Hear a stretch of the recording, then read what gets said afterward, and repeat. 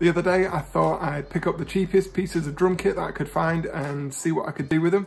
So I hunted around on Facebook at the marketplace, see what I could pick up there. I also found a bass drum in a skip. So here's what I found and here's what I did with it.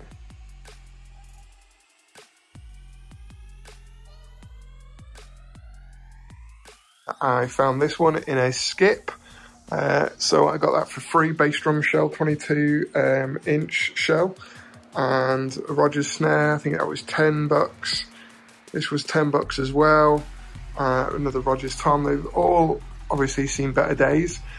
We'll work on them, see what I can come up with, and see how good we can get them. So here are the drums now, a lot more tidy. And this is the bass drum that came out of the skip, of course. And didn't put new heads on them as such. I just used ones that I had lying around, and I used chalk paint to tidy them up. I'm really happy with how they look, actually. I think it's looking good, and let's see how they sound.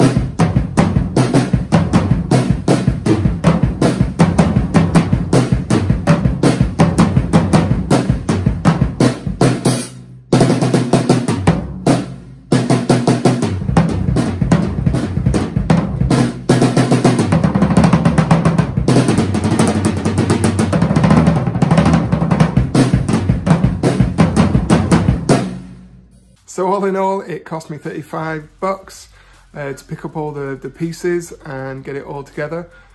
So I'm pretty happy with that. It's not the greatest sounding kit, of course, but at the end of the day, beggars can't be choosers. So I'm pretty chuffed with how it turned out.